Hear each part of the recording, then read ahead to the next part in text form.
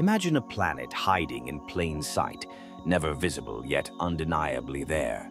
That's what astronomers believe they found using a method called transit timing variations, or TTVs.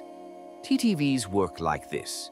When a planet passes in front of its star, we see a tiny dip in brightness. If the timing of these dips starts shifting, arriving earlier or later than expected, it suggests that something else is tugging on the planet, gravitationally nudging its orbit. That's what happened with HAE P12b, also known as Puli, a sub-Saturn-sized planet orbiting a star 463 light-years away. For years, Puli's transits across its star were studied, and something strange emerged. The timing was off by over 2 minutes.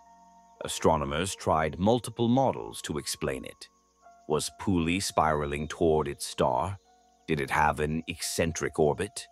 No model fit, except one, the sinusoidal model, which implied another unseen planet was pulling at Puli on a regular basis.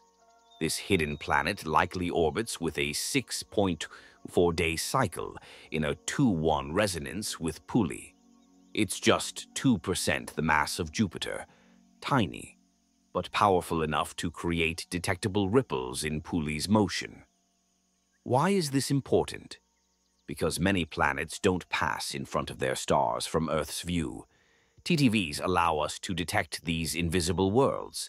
This discovery proves we can find planets not by seeing them, but by watching how they affect others.